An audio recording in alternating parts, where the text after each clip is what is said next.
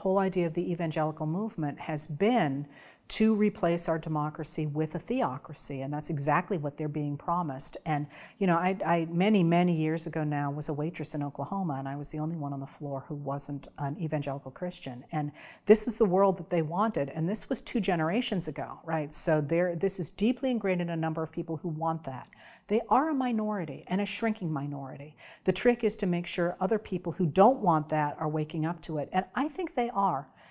Look at the labor movement that is suddenly coming out of nowhere. Look at young people turning out screaming for Vice President Kamala Harris. The number of people who are pushing back against book banning, running for local offices, running for school boards, showing up to all sorts of meetings to organize voters. I mean, I do think that there is a movement underway, and it's one I wouldn't have articulated as recently as 2 months ago, but it certainly seems to be the case.